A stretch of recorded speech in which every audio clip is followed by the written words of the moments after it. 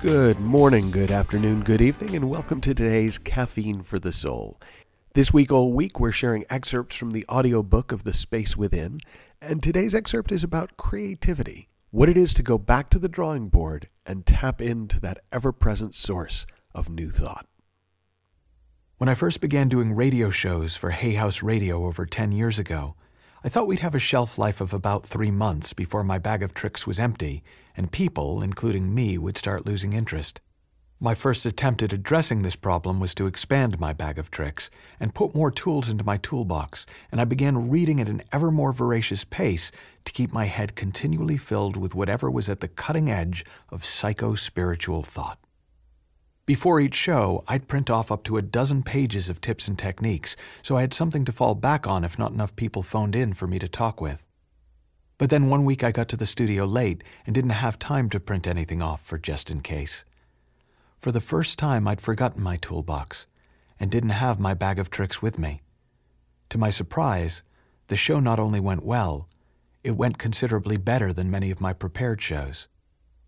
Here's what I realized that day.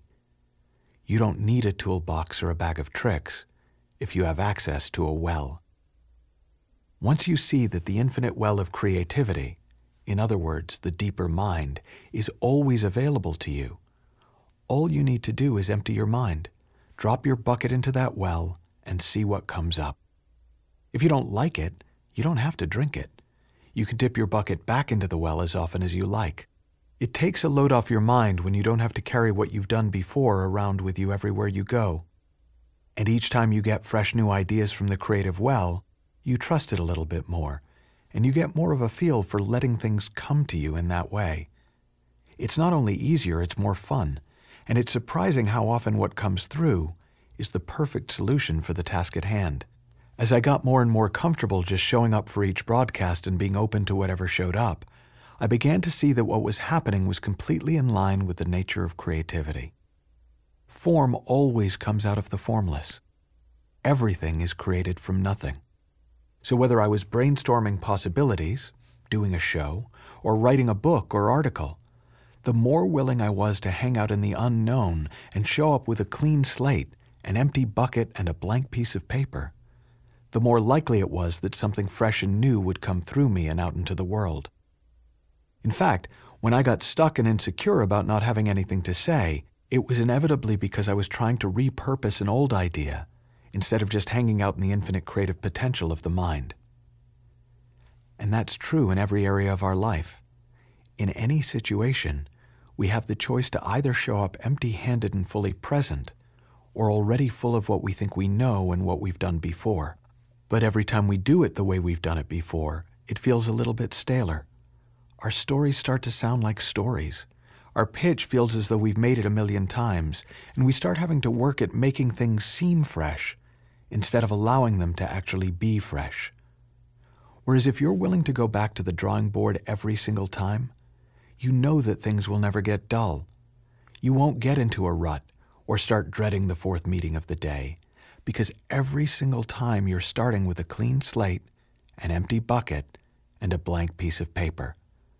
And the best thing of all is that it doesn't even matter if you're not terribly fond of what you create. Because you're always creating from nothing, you can wipe the slate clean, empty the bucket, crumple up the paper, and start again. It's something like this, but not this. Imagine that from the moment we're born, every one of us is given our own magical cow as a companion. Anytime we need nourishment, we need only look to the cow and it will give us fresh milk. Being a magical cow, its milk is healing, delicious, and nourishing, giving even the most lactose intolerant among us exactly what we need to function beautifully moment by moment. Now imagine that over time we forget about our magical bovine companion, but never lose our craving for its milk. We seek to slake our thirst from the cows of those around us, even arguing with others about where to find the one true cow that will deliver unto us the freshest, most nourishing milk.